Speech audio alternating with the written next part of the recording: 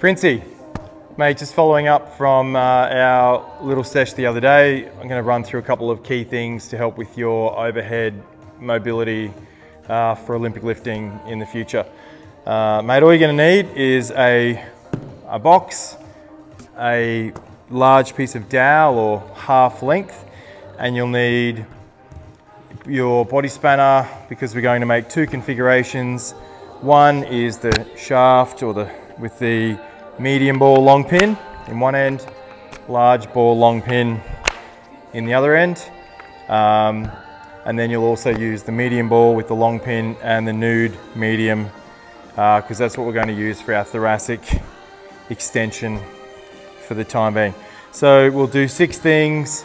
Thoracic extension, this will be for your posterior cuff 1, 2, and mid-trap thoracic spine soft tissue release.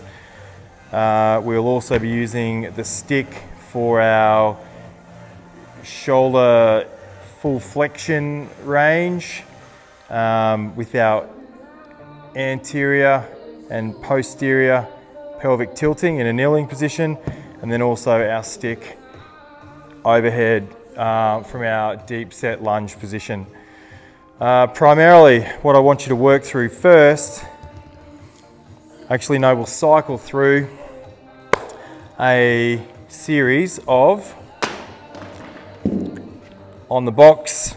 How we do this is we will kneel in front of the box just so there's enough room so your elbows can rest on the box, and as you can see, if I'm just kneeling in this position, I can anterior tilt, so you'll see the curve in my back, and posterior tilt. So in this position, I just want you to work through some anterior posterior tilts.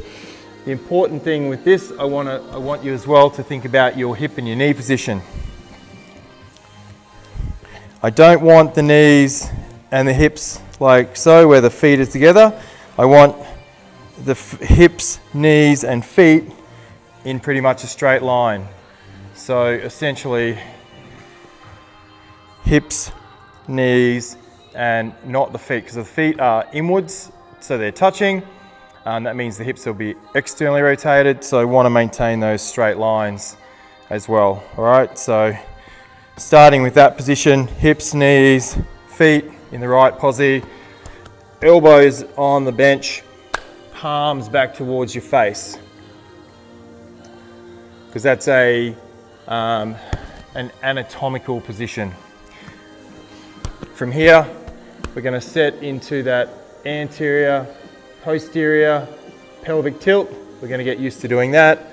From here, we'll walk the knees back, keep the elbows on the box, drop the head down, and just sink the bum back as far as it'll go. And you'll notice I'll go into a big anterior tilt.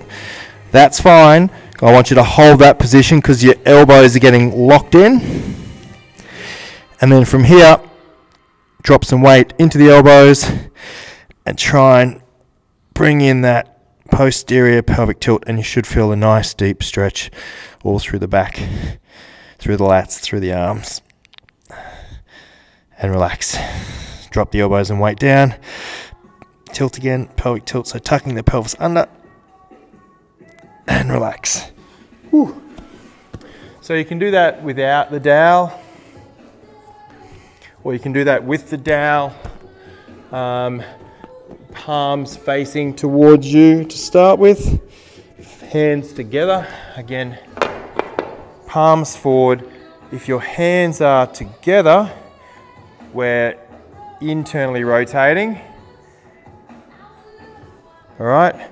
If their arms or the hands are further away, we're externally rotating, and that's what's going to be required, that external rotation, to get a really good front rack position. So yeah, start with your palms facing. As you get better, take your hands further apart. If it's a little bit tight to start with your hands closer together and work it out. Then work into a pronated grip, hands together, hands out, tucking, elbows down, tilting forward and back on the box, and using the dowel.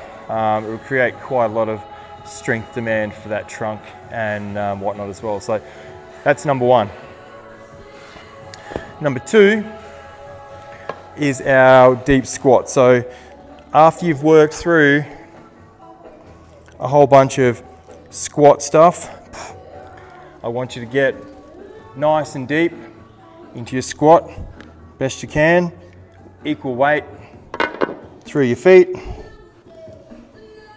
Do a few remedial sort of squeezing the knees together, pushing the knees out, pulling the knees in, holding just to get your body right. We'll run through, don't forget if you can't make these positions, it's really important then to work through or follow the hip opener, the knee opener, or the dorsiflexion or ankle opener, which is a separate series.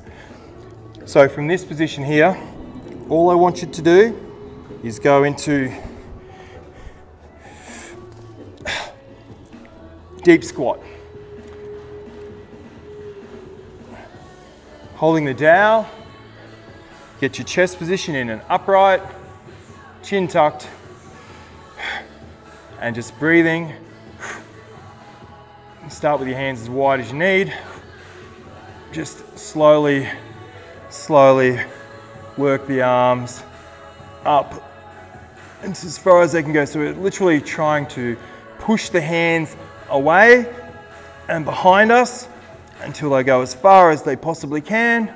Once you're at your maximum, concentrate on the weight through your feet. Chest stays up.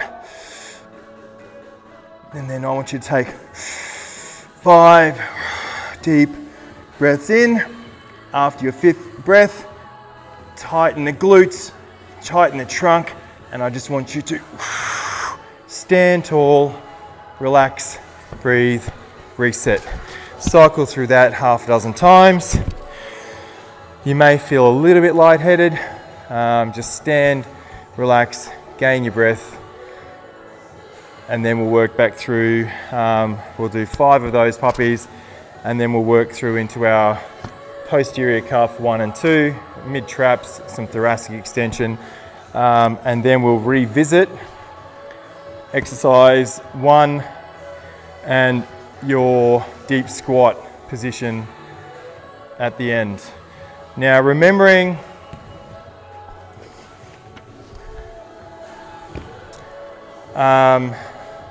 posterior cuff, bring the arm across the body. If your thumb goes into your armpit and you reach behind with your fingers, you'll notice that in that you'll feel the edge of your shoulder blade in there. So basically just the muscles or the muscular system in through that posterior cuff pocket of the shoulder. Position 1 is the arm across the body. Position 2 is exactly the same, but palm up, hand over the head, working in those different areas. Remember, feel what it feels like, feel how it behaves. Okay, so take your time and explore. Then the 3rd position is back with the arm across the body. Medium-sized ball on the, if the left arm is across the body, it's between the spine and the left shoulder blade. And we work into those spots against the wall. Once you've found your spot, hit it, let the other hand go, give yourself a big cuddle, and just work into those tight areas in these positions. Once you've found an area, feel how it feels, feel how it behaves. Now this spot I'm hitting right now goes up into the temporal of my left head.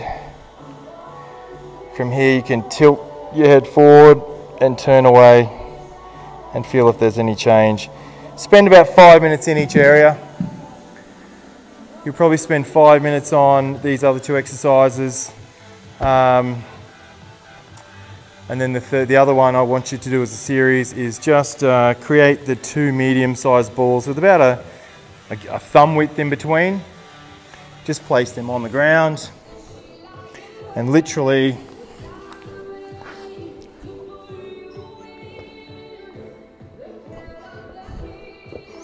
just going to sit in that mid-thoracic spine and just let your body arch over. Now what you'll see here as well is you'll notice I've increased my pelvic tilt to get the arch. So what we can do, if you're getting into increase in your anterior tilt, hold that position in your thoracic spine. Palms are up, and then try and actively tilt and flatten your back. Will increase the pressure. With your feet up, you can just do a little body rock like this. We're only rocking a couple of mil. Or if you lower the feet down, use the foot paddle to create that rock. And just incrementally work your way up as we go. Now, position 1, arms crossed, giving yourself a big cuddle, rocking side to side, targeting left and right. A little bit of an oscillation. Position 2, crucifix. Position 3 is actually up into an overhead. So you can work through that overhead position.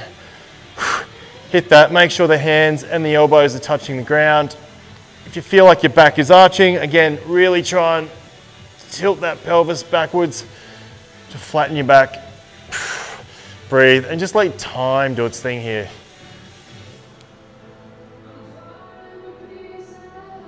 And the fourth one here is up into a full streamline, but I don't want you in a streamline position if your arms are hanging in space. Your arms or hands at least need to be in contact with the ground. So if you want to increase your thoracic spine, shoulder mobility, and work specifically on becoming better in an overhead position, there's 6 things that you can work on. It's probably about a half an hour routine.